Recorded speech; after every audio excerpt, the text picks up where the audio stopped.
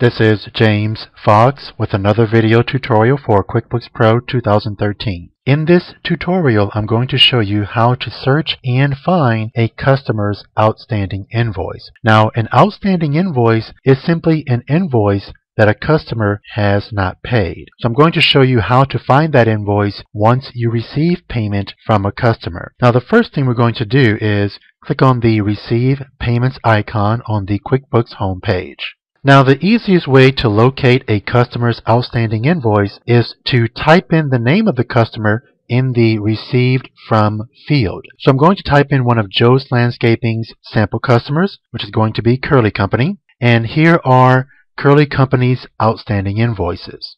Now, that's one way to locate a customer's outstanding invoice. Now, sometimes things can be a little bit more complicated than that. For example, what if you received a check from a third party who's paying an invoice on behalf of one of your customers? This means that the check that you received is not going to have your customer's name on it. It's going to have a different company's name on the check. However, what if that check does have the invoice number on the check? So let's see how can we use that information to look up your customer's invoice. So once again, you will click on the Receive Payments icon, and then you're going to click the Look Up Customer Invoice button on the ribbon just above Customer Payment. Now you will see the Find a Customer/Invoice dialog box appear, and in the Search By field, there are several options. The first option that we're going to use is the invoice number option, because once again, we have received a check from a third party, and that third party did include your customer's invoice number on the check. So type in the invoice number and then click Search.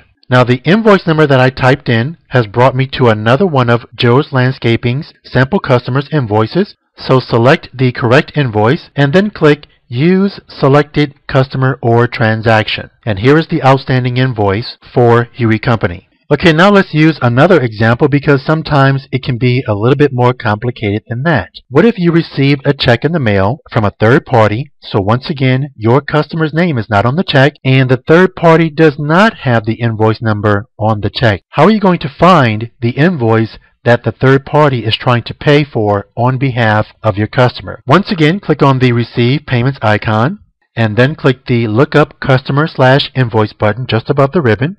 Now, if the amount of the check is the exact amount of the invoice, you're going to use the option Invoice Amount. Now, you won't know if the check is the exact amount of the invoice until we try that amount. But let's assume that for this example, we have the correct amount on the check. And that correct amount is $330, and then click Search. And here is the outstanding invoice that we were searching for. Select it, and then click Use Selected Customer or Transaction. Now let's click the Look Up Customer/Invoice button one last time and look at more of the options that you can use to search by. You can search by invoice date range, company name, etc. I recommend that you use the option that allows you to locate the outstanding invoice the fastest, and that's going to depend upon the information that was given to you. Now, that's how you search for and find a customer's outstanding invoice. If you have any questions, simply send me an email. Once again, my name is James Fox, and I'll see you next time.